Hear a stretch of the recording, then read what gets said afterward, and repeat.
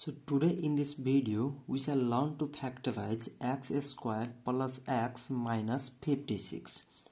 So for the solution of factorize x square plus x minus 56, first of all we have to find out the prime factors of 56.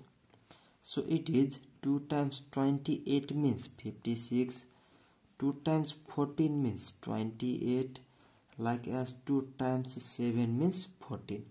So we got the prime factors of 56 here. So by multiplying within these numbers, we have to find out such a number that by adding up which we have to take the middle number, which is plus 1. So when we multiply first three expressions, 2 times 2 means 4 times 2 means it is 8 and remaining is 7.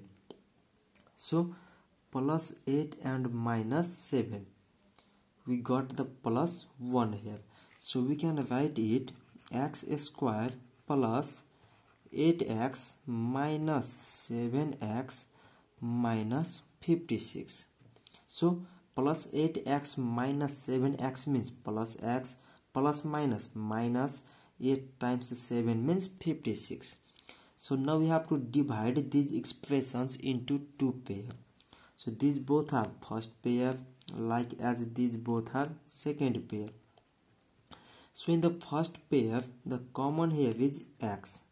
So the remaining is x plus 8. So like as in second pair, the common here is minus 7. So the remaining part is x plus 8. So as you look here is also x plus 8 and here is also x plus 8.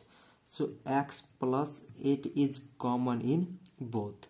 So in the first part, the remaining part is x, like as in second, the remaining is minus 7. So x plus 8 and x minus 7 are the factors of x square plus x minus 56.